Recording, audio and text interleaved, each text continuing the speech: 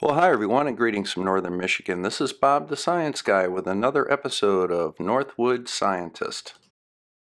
Today we're going to have a look at a video from my friend Blake, also known as BM Furball Pancake Hero. Since that's quite a mouthful, we'll call him Blake. A link to his channel will be in the description. The reason I'm mirroring this video is that it's a pretty good description of latitude and longitude, which is the coordinate system that we use on the Earth. I wanted to get this out as background for a video that I'm doing later on this week about calculating this latitude and longitude. But before we dig into doing it ourselves, let's go ahead and get a little background. So cue up the music and let's get going.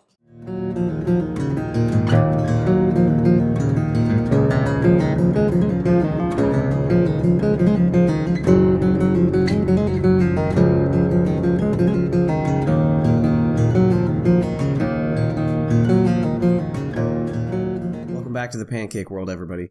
After a wonderful 2-week vacation back to the United States to visit my family, sadly, I had to return to South Korea again.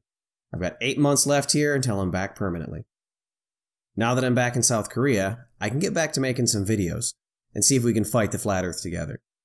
Today we're going to take a look at time, the sun, and navigation. First, let's look at the history of time. In today's modern age, everyone has become accustomed to the base 10 metric system. But have you ever wondered why there are 24 hours in a day, and 60 minutes in an hour, and 60 seconds in a minute? Egypt is generally credited with being the first culture to divide the day into smaller parts around 1500 BCE. However, when they did this, they used a base 12 system. The exact reason for the ancient Egyptians' value of the base 12 system isn't known, but there are several theories. Some believe it was based on the 12 lunar cycles in a year, while others actually believe that it's based on the 12 joints in your fingers on one hand, when you exclude the thumb. And with the joint method, you can actually count to 24 by using both hands. Early Egyptian sundials divided the day into 12 equal parts of sunlight, but these parts would vary in length based upon the time of year and the amount of sun you were receiving. Nighttime was similarly divided into 12 hours through various celestial objects, and once the concept of a 24-hour day was in place with the Egyptians, it just kind of stuck. The idea of fixed hour lengths didn't begin until the idea of heliocentrism began with the Greeks. Astronomers needed fixed time to document their observations at night. Around 140 BCE, Hipparchus proposed to fix the length of an hour into 24 equal parts, day and night, as measured on the equinox.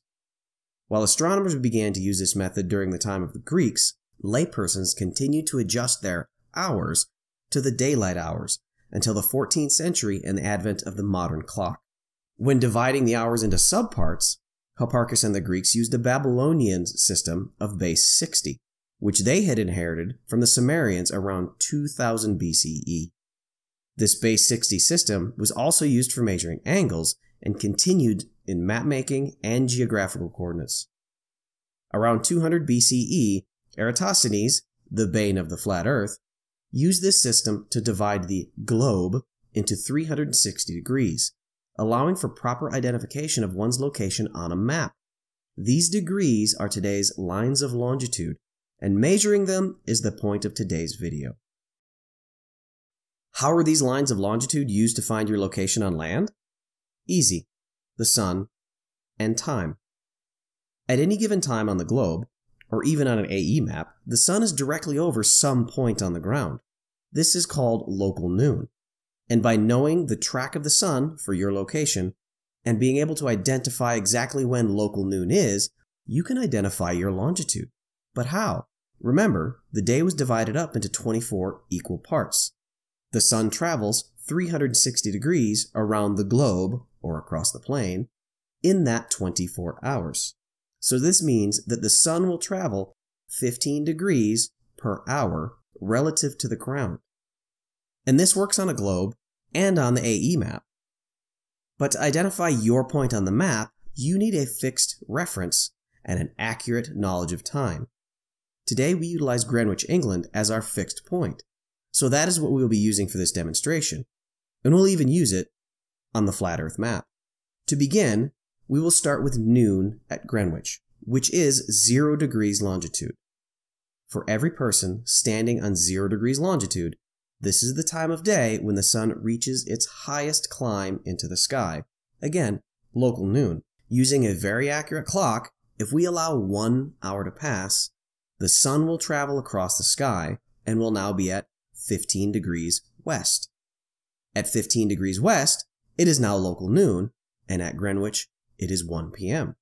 If we let 5 hours pass, the sun will be directly above 75 degrees west. This line of latitude is now at local noon, and Greenwich would be at 5 p.m. Knowing this information, we can identify where we are at on the globe or a plane.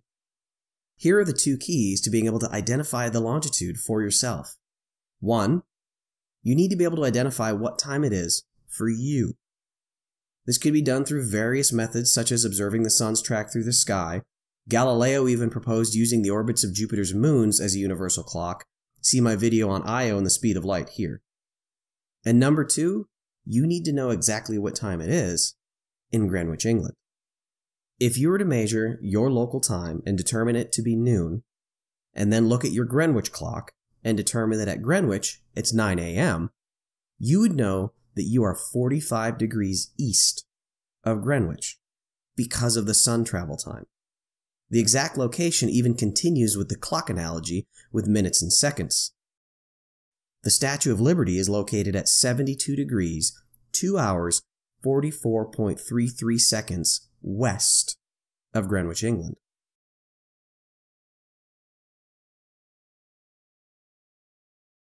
This principle is the same on a globe or on an AE map. But here's where we run into some problems, and they're pretty big ones. On a globe, these lines run between the North and South Pole. Near the pole, these lines get closer and closer until they actually intersect at the pole.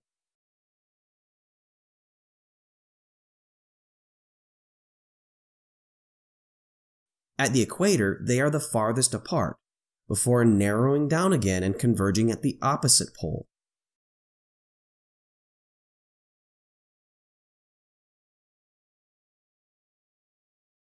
But on the AE map, the most widely accepted view of the flat Earth, these lines of longitude don't reconverge at the South Pole.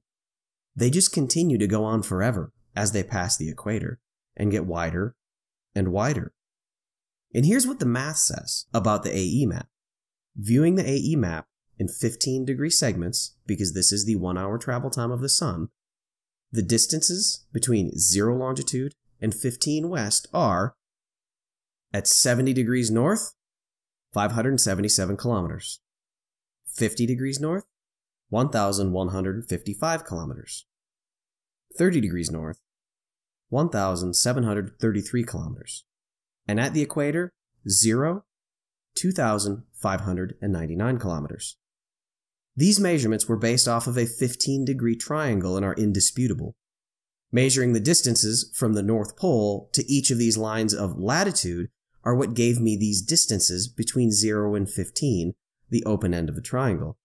Now, these measurements alone cause a problem, because using spherical geometry, the same distance at the equator is actually 1,642 kilometers. We've gained almost 1,000 kilometers of land between 0 and 15 at the equator. I'm not going to go into it right now because I personally don't fully understand the differences and the intricacies of flat and spherical geometry, but here's a great video that Wolfie 6020 did explaining this problem. Now remember, we've just gained 1,000 kilometers of land distance. Distance that by all accounts for humans that actually live on the equator doesn't exist. Our problem gets even worse as we go past the equator. The AE map forces this 15 degrees to continue to grow almost exponentially. This is what these distances look like. At 30 degrees, we have a 2,000 kilometer gain. At 50 degrees, we have a 3,000 kilometer gain. And at 70 degrees, we have over 4,000 kilometer gain. Much of this land is out to sea or in the fictitious land of Antarctica. How does this actually look in reality? Let's take a look at Australia, the upside-down country that others will still claim doesn't exist. And for this project, we're going to take a look at Sydney and Adelaide. On a globe, the direct line distance between Sydney and Adelaide is about 1,157 kilometers. This is at the 34-degree longitude line. This places the straight line distance between Sydney and Adelaide on the AE map at over 3,000 kilometers. A gain of more than 1,900 kilometers.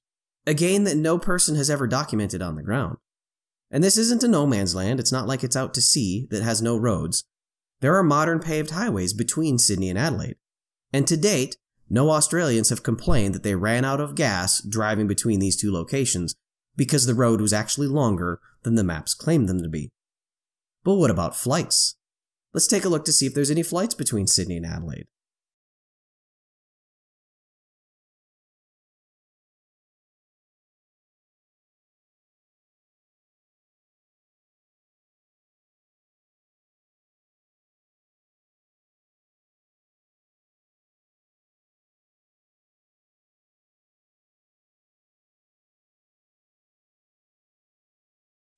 And wouldn't you know it, there are. At least once every day or two. And these are real flights, with real people that get on a plane at one city and get off a plane at the other city. And the travel time between these two cities is about an hour and a half.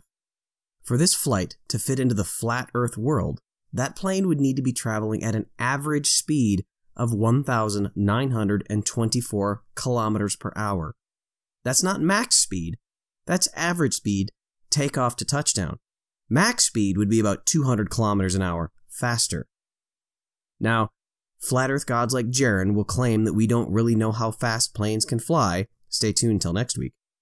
But until he can show me a commercial jet that has a max speed of over 2,000 kilometers an hour, a speed approaching Mach 2, he doesn't have a leg to stand on.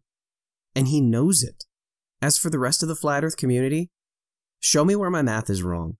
Show me where the southern hemisphere isn't almost triple the size that it's claimed to be. Show me that these distances are actually real. Show me that people are wrong on how far they're driving. Show me that boats go a lot faster than they do, or they take a lot longer to get across the southern hemisphere oceans. My math is in the attachment below.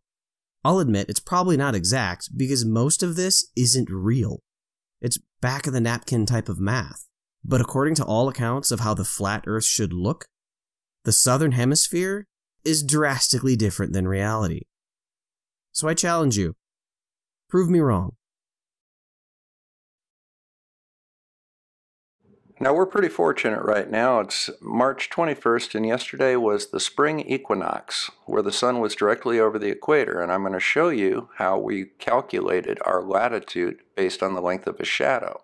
And we use that shadow length to in turn calculate both the circumference and the radius of the Earth with very good accuracy. So make sure you check out that video when it comes out in a couple of days. This is Bob the Science Guy signing out from Northern Michigan. Thank you for stopping by, and we'll see you soon.